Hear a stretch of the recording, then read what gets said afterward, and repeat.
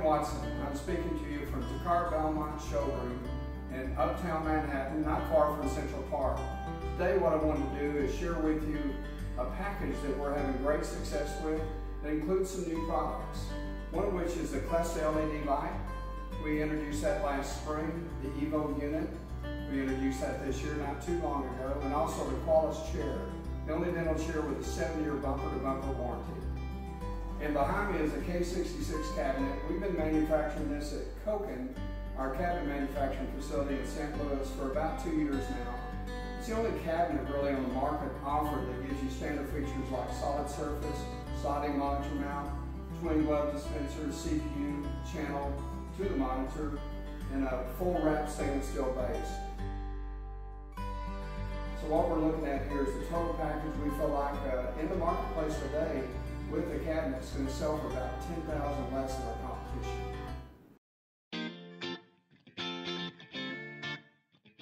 One thing that really stands out when a patient is in the chair or a doctor is trying to work around it is the mechanics of the chair. Belmont's legendary double articulating headrest is like no other on the market, and it ensures that any distance is created by back tissue in relationship to the back of the headrest. That distance is going to be compensated for by movement forward and back. So it's going to allow us to take different size anatomies, regardless of the bony structure in the back or the tissue, even females with osteoporosis, and make up for the distance from the back of the head to where the shoulders hit the back itself. If you'll look from this angle, you can tell that you have from the middle section, which really does not usually interfere with any leg underneath the chair. We've angled it up about 10 degrees to the edges, and to the back itself is less than 1.25 inches thick, which is going to be your thinnest back on the market today. The key is to have bony structure support here and have this compensating cantilever base, which ensures again that the lumbar support is going to be perfect. Now you're looking right down into the chair itself. This is our pelvic comfort track, which actually allows for the chair itself to roll back under to allow the patient to precisely have his or her lumbar support absolutely perfect every time. And the end result with the chair is when a patient is in a chair or a doctor is working around the chair, it has a real soft start and stop. So what does that really mean, all this collectively? A good example of it would be this wine glass on the headrest of the chair. And what I'm going to do is show you how you can move vertically the chair up and down and watch the surface area with no turbulence in the glass itself. And you can see the surface very much is calm, zero turbulence, and it stays in place.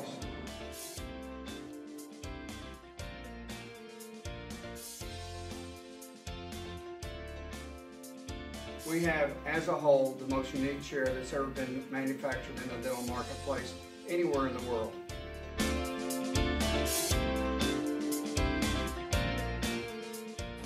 Belmont's excited to introduce the new Evogue unit. We have several features that are really perfect for today's market. As you know, swing mount is pretty common in the market. But what is uncommon is a flex arm that you're seeing me move right now that has maximum weight capacity. And when I say that, that means that ancillary products, whether it be a Cavitron or a laser, we feel like the weight capacity on this arm is going to be more than sufficient to carry products on top of the head of the unit. The pivot points on the unit go from 90 to 90 from both sides. That comes in real handy whenever you're trying to move the unit down. And the doctor's practicing, say at 12 o'clock, and he can pick up the hand pieces in a palm up movement. Belmont also designed a bar that really drops at an angle. It's about 25 degrees from the head, brings the hand pieces closer to you, and more importantly, in the heat of the battle, when the doctors are practicing, sometimes they reach and don't look. So what we didn't want them to do is to reach too high into a handpiece. So we have separation from the top of the unit where the handpieces are. That drop is critical. Punctures are pretty common in dental offices, and this helps eliminate some of that. something that's not talked about much is the handles to reach the unit to move it. You can see that we have our handles basically in a diverted angle at about 10 degrees on both sides. Both have airlocks located right underneath them, and they're sizable enough for ergonomically when your hand wraps around it, and you can reach with your thumb and operate up and down movement with the airlocks. You can pivot these handpiece holders any way that you want. You can see that all the air and water knobs are in perfect view for the practitioner. We have silk screens on both sides to identify the air and water. In the middle is a membrane touchpad that you can operate our Quolis chair or our Bell 50 chair.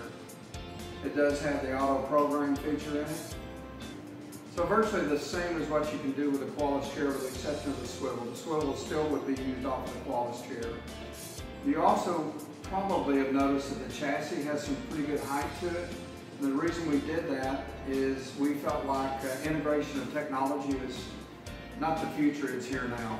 So we do offer Ben Air electric hand pieces. You can use the touchpad here on the right side. Same thing on Dentsply scalers, scaler of choice, cameras. We have low voltage connections inside the unit where you can integrate those within the unit itself. The unit head has a lot of vertical height to it. The chassis itself, from front to back and left to right, still has plenty of room to place some of the integration that I was talking about, the different technologies. The ease of pivoting the unit is accomplished by a roller bearing assembly. Most of the pivots on dental units, virtually all, are back here, part of the arm going straight down. What this does is give us much more free flow of the unit head. You can put it into a more confined operatory because you're going to have the pivoting happening underneath instead of over here, which creates a longer extension for the unit arm. Both arms, by the way, swing out, whether it be a left entrance or a right entrance. Always have your patient seat all the way back. Then you look at the distance between the back of the head and where our headrest is. We've already talked about the fact that it is double articulating and it targets the lower orbital area of the head. So what we're going to do is split the difference and bring the patient's head back. The occipital bone is exposed in the back. So everything comes together in terms of the way the chair is designed, the compensating cantilever base. Usually a good indication where the pivot point is out of place is the upper body, and the upper body has clothes on, so usually it's going to pull or drag one way or the other. And when that happens, the patient's back, the lumbar is out of place, and then a procedure longer than 15 minutes, they're going to start moving around a little bit because they don't feel comfort there. So I'm a dentist, I'm looking at my patient that I know that I want to do a procedure, say in the upper left quadrant. As a right-handed dentist, the hardest area for them to reach is over here. A maxillary arch, of course, is on this side, and it's hard for them to see up there. So they're going to have a mouth mirror in their left hand, but for the most part, they're going to practice over here about 10:30, and their movements are really what causes their musculoskeletal disorders. If they're right-handed, they're going to shift to the right hip. You're going to put pressure on the hip, and when you do that, you turn your shoulders, left back, right forward. It's going to create a pretzel effect in your lower back. And if you never swivel the chair, the only other way to get over there and look at that upper left is to bring your head off your shoulders. So that combination of weight shift to the right, twisting your lower back and upper body, and then a mouth mirror, then a head over to look, is really what causes problems in the dental industry with our professionals. Okay, right now I'm going to swivel this chair. We have twin touchpads, 3 pre-programmed positions. Everything is activated off of an unlock button. Then your swivel button, like I said, is electronic swivel. Using my pinky finger, I'm moving the weight of a light, a unit, and Lauren with no more than my pinky.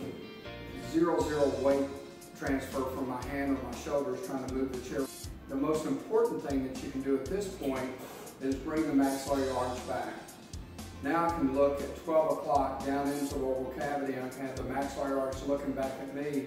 And the neck actually does move this way too, so instead of over the patient like I did originally, twist it out, pretzel in the lower back, Shoulders pretty much asymmetrical to the upper body. Now I'm practicing with my arms parallel.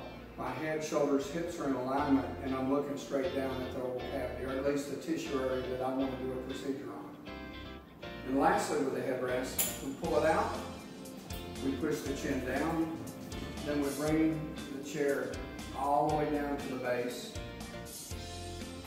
and the back up. So now the patient, or the doctor, relationship patient to the doctor, is in a straight line with my vision to a lower mandible.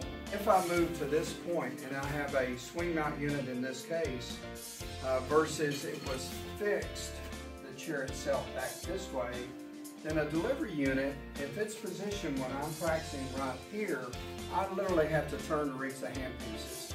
When you go 12 o'clock here, and then because the unit gives you a complete 180, it's going to allow me to place the unit in a position where I can reach